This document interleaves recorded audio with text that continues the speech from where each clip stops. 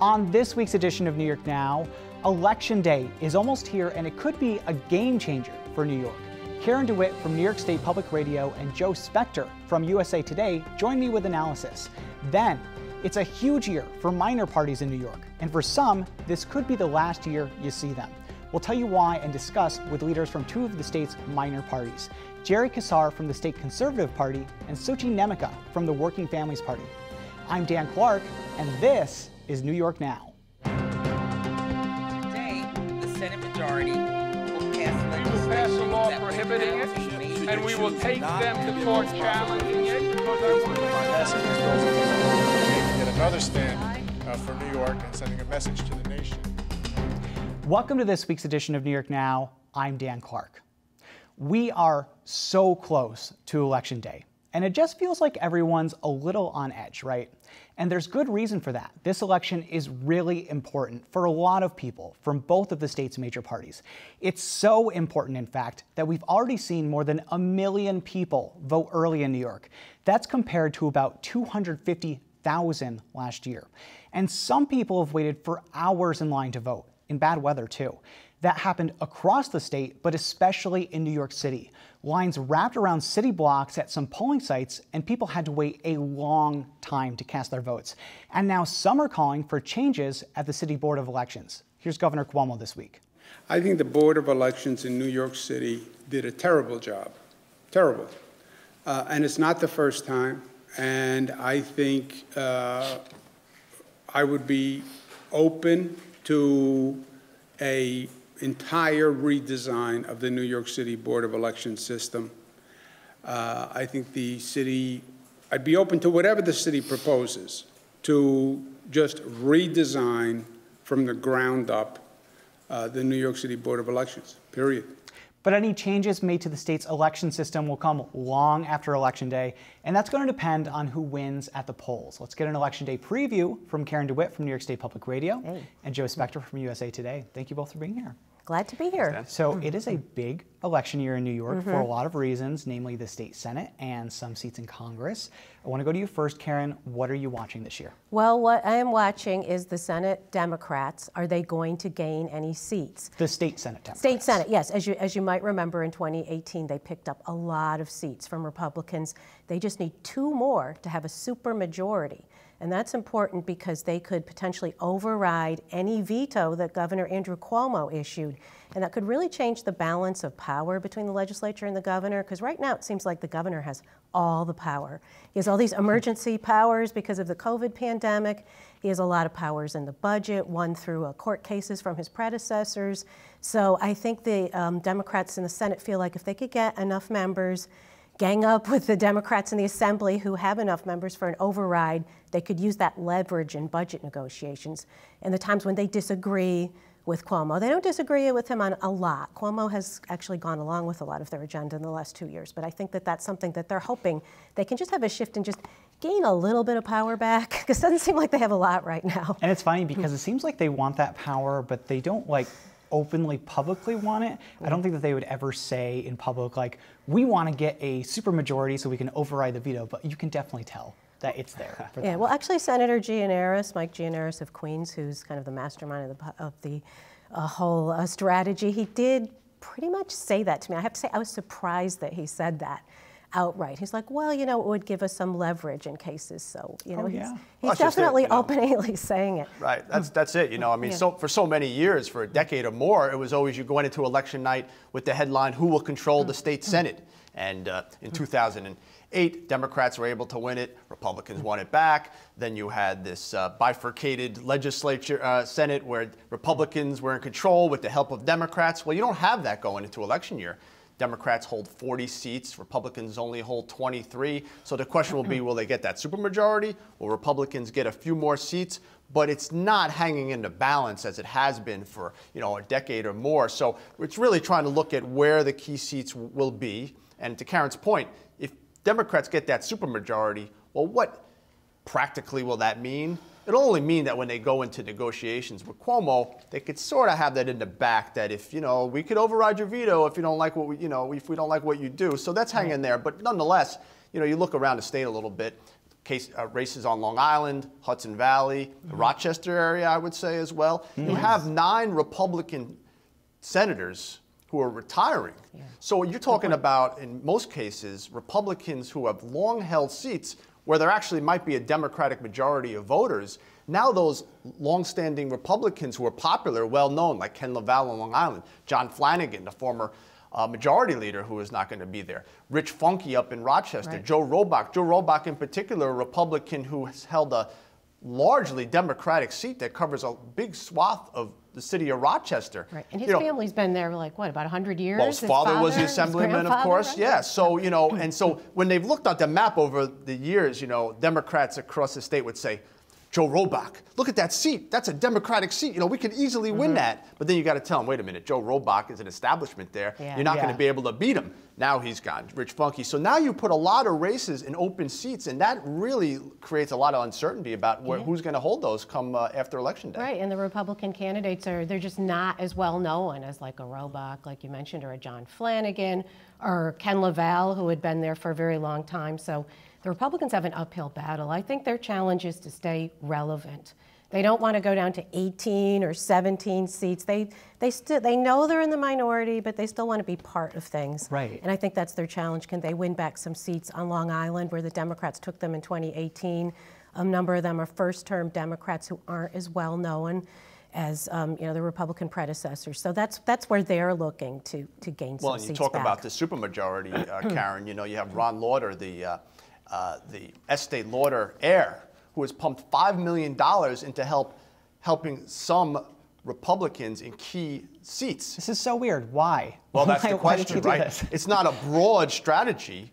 And so you've heard Democrats say, well, maybe it's being done to prevent Democrats from getting that supermajority. Right. So it's a real strange dynamic that you only see in New York. I mean, if you remember, it was Mike Bloomberg when he was mayor who would put a lot of money into Senate Republicans to keep them in the majority. But you kind of knew the reason why there. He was mayor. He had an interest in keeping them in power. Well, with this one, if you connect the dots, who would benefit by not having a supermajority that might override some vetoes, and that's some of the rumors is Andrew Cuomo behind it. Although Cuomo, he hasn't acted like he's very worried about it at all. In fact, he's done some fundraisers for, I think, 9 different Senate Democrats, and in the past he's been criticized for not doing enough. So it doesn't seem like he's doing anything overtly to not have the Democrats win. And this week in particular as well, he did a conference call with members of the Long Island delegation, right. The Democrats who, as you said, Joe, are in a very, very tight toss-up races down there on Long Island to announce legislation geared against utility companies, which obviously failed to restore power in a timely manner after Tropical Storm Isaiah. So, and who doesn't hate the downstate utilities, exactly. right? I mean, if there's one thing that we can all gang up against, it's those utility companies who keep on raising my bills. Which is interesting in that, flash back a few years ago, Republicans held all 9 seats on Long Island, the Republican 9, as they were known as. Now they're down to 2. Yeah. And so you go into this election, and that's a real battleground. Same for the Hudson Valley. You look at Rob Astorino versus Pete Harcum. Pete Harcum, a freshman Democrat in the Hudson Valley, Westchester, Putnam, and Dutchess, that district covers. So not only do you have Republicans who are retiring, but you have Democrats who are freshmen who are trying to win a second term in races that, again, become battleground seats. All right, before I let you guys go, Karen, I want to talk to you about prisons in New York. There's been this huge outbreak at Elmira Correctional Facility in Elmira. I looked at the numbers. In early October, it was 3 inmates that were diagnosed as positive. As of Wednesday of this week, that's the last time I checked, it was close to 600. I know. It's like 40% of the inmates. Right. What's happening here? Well, the prisons were largely spared in the spring. But I don't know, someone described COVID-19 as a wave, and it's just going to keep going, and it's going to hit places, hit New York City, it hit different areas, and it's getting into places like the Southern Tier, where Elmira is, a couple other prisons one other prison that's having trouble there in Southport, and I think that's, it's getting in there, and it's a congregate setting. The governor and his aides, they say they're taking steps. They're going to try to isolate the older and sicker prisoners. and they're doing testing, they ban visiting, they're trying to social distance them. But how much can you social distance? Exactly. It's a prison. It's a prison. It's a congregate setting. How many isolated places can you find in a prison when you have thousands of inmates and hundreds of them have been diagnosed with a disease? It's a question that I think Docs is going to have to continue asking itself in every facility. So we'll watch it. Joe Spector from USA Today, Karen DeWitt from New York State Public Radio. Thank you both so much. Minor parties in New York are facing a new challenge on the ballot this year. Basically, if they don't get enough votes, it's going to be a lot harder for them to get on the ballot in 2022.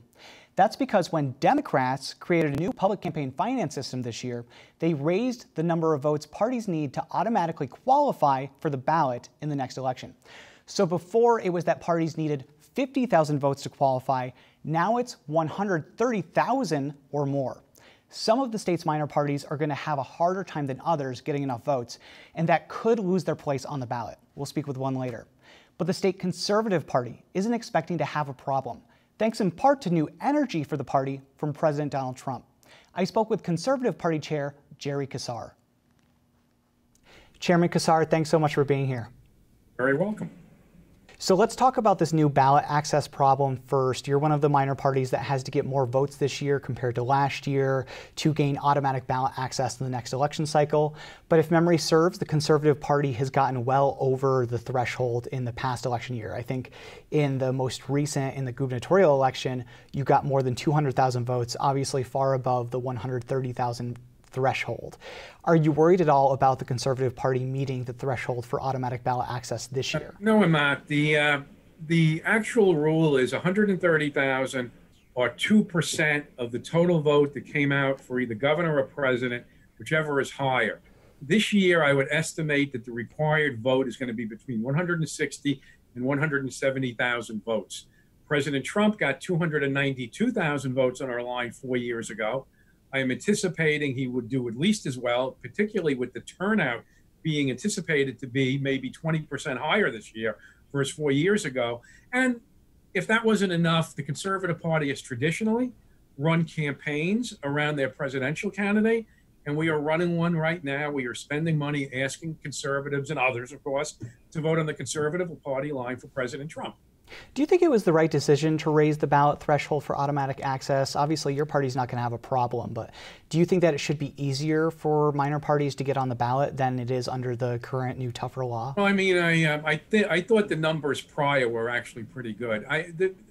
The concept of third parties and minor parties is to give people additional voices. I mean, there is no real good argument, as far as I'm concerned, to restrict the number of opportunities a person can have to choose a political party or organization that better reflects their views of the world. Combined in New York State, those minor parties, so to speak, were getting 18, 20% of the total vote.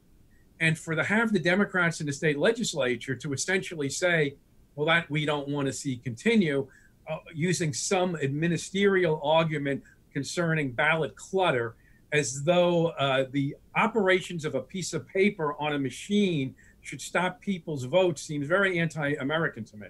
So let's talk about the Conservative Party in general, because if I'm a voter going to vote on Election Day or early voting, I might look down the ballot and see President Trump on the Republican line and then President Trump on the Conservative line. So if I'm a voter that's trying to decide where to vote for him, why should I choose the Conservative line over the Republican line at the polls? Well, we argue, and we all have been arguing, that by voting Conservative, you're sending a stronger message. The president essentially identifies himself as a conservative. So in New York State, you're giving that opportunity.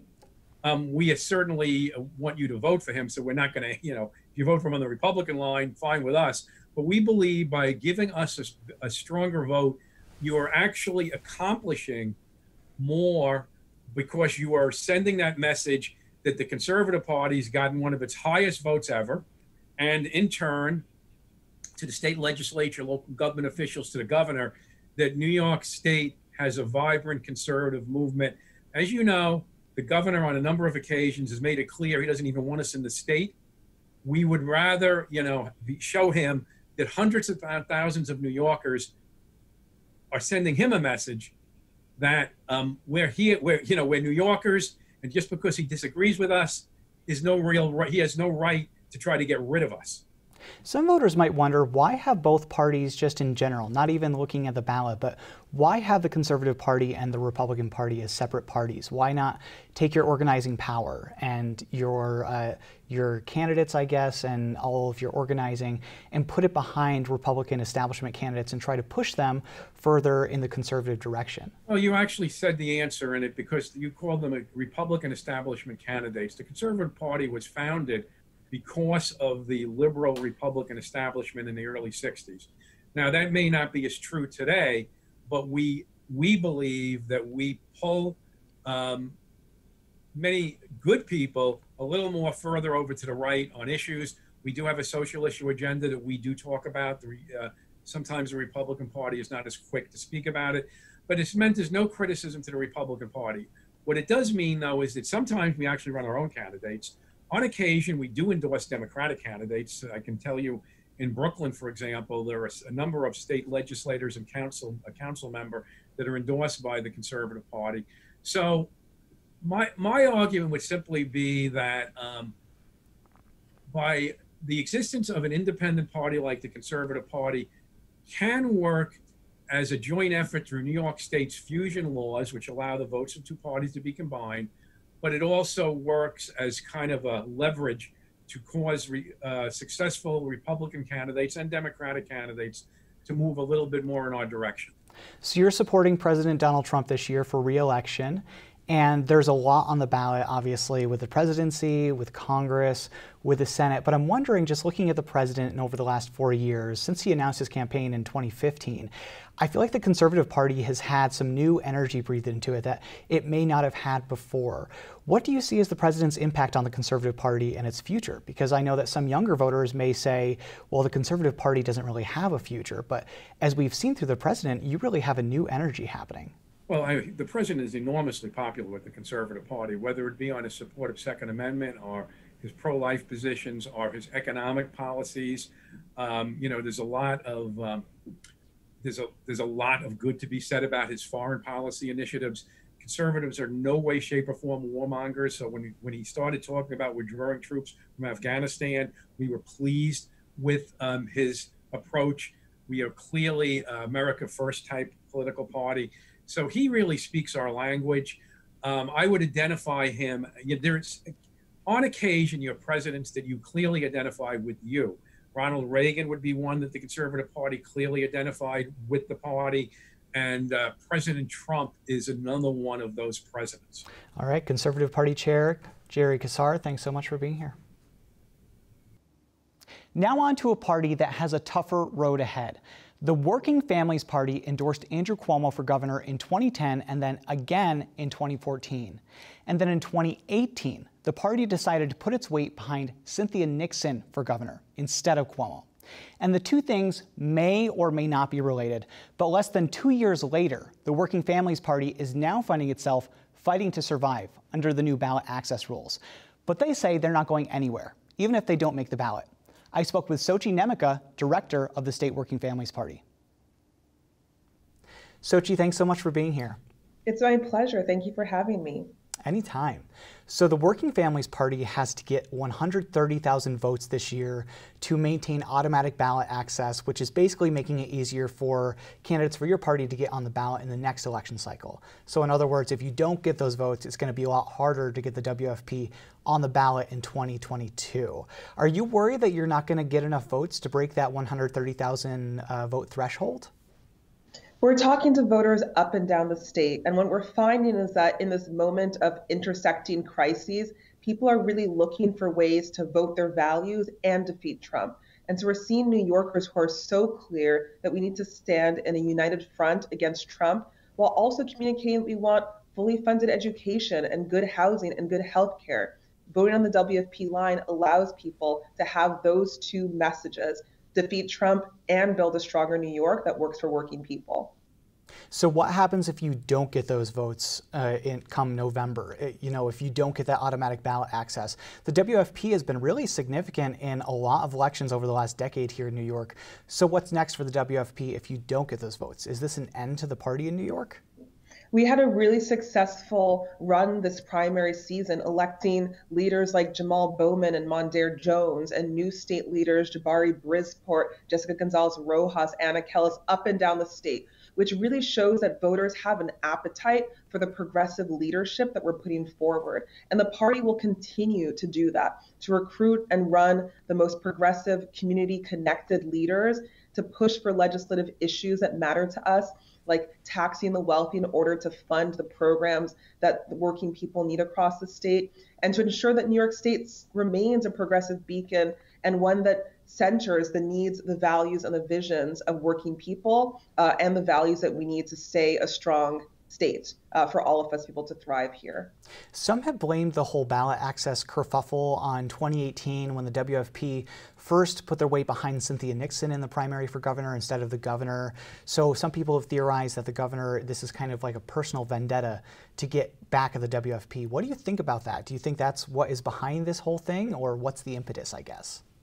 Well, while not speaking to anyone's personal motives, it is clear that the progressive movement is growing strong, and the Working Families Party was central in putting forward the candidates that defeated the Independent Democratic Conference, right? The turncoat Democrats who cavorted with Republicans and stymied progressive change at the state level. When progressives grow in power, backlash does ensue, but what we know is that voters want the legislative gains that came out of the Working Families Party successful campaign in 2018. Early vote would not have been possible had the IDC slayers not won in 2018. Historic tenant protections, landmark climate change legislation, those are the progressive change that New York voters want and deserve, and that is what the Working Families Party is all about. And we want to continue to do that work, and we will continue to do that work in order to ensure that New York is a state in which all of us can thrive. So let's talk about the Working Families Party in general, because I feel like some voters might go to the ballot on election day or early voting. They'll see the WFP line and they'll say, well, why is that different than who I'm voting for on the Democrat line? So if I'm a voter that's going to vote, tell me why I might want to vote on the WFP line instead of the Democrat line for reasons other than ballot access, obviously. Yeah, so the first thing is that people should understand we have fusion voting in New York State, which means that the votes that are cast on the Working Families Party line and the votes that are cast on the Democratic Party line for Joe Biden and Kamala Harris get fused or merged together, and which means that a vote to defeat Trump on the Working Families Party line counts exactly the same as a vote to defeat Trump on the Democratic Party line. But what the WFP line communicates is that we want a New York that is accountable to working people. So the WFP for the past 22 years has been pushing an issue agenda that has won. We passed the $15 minimum wage, paid sick leave, an end to the punitive Rockefeller drug laws, tenant protections, driver's license for undocumented neighbors. Those are the types of priorities that the Working Families Party has. And so we're saying in a blue state, why can we not actually be the most progressive state and a real beacon for working people in this country?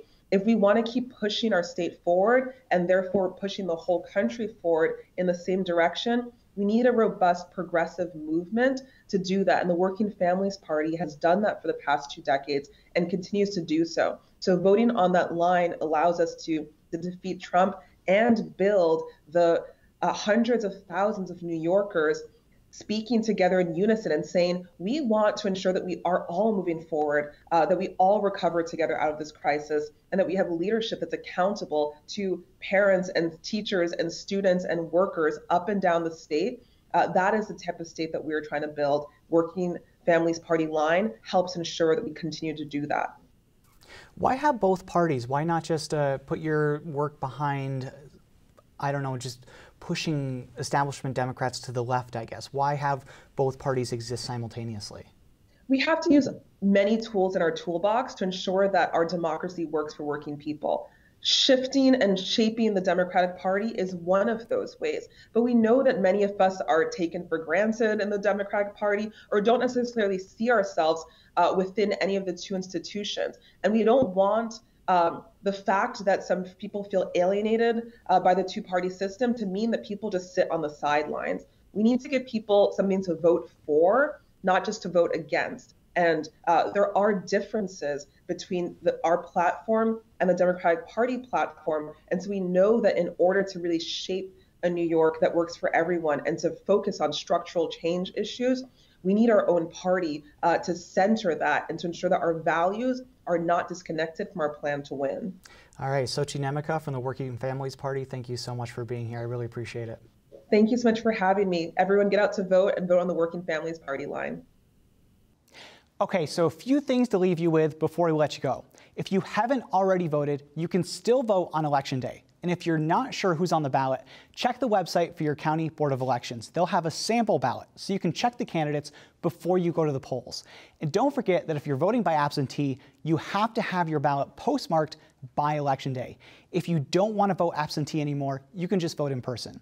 Any questions, head to our website. That's at nynow.org. But until then, thanks for watching this week's New York Now. Have a great week and be well.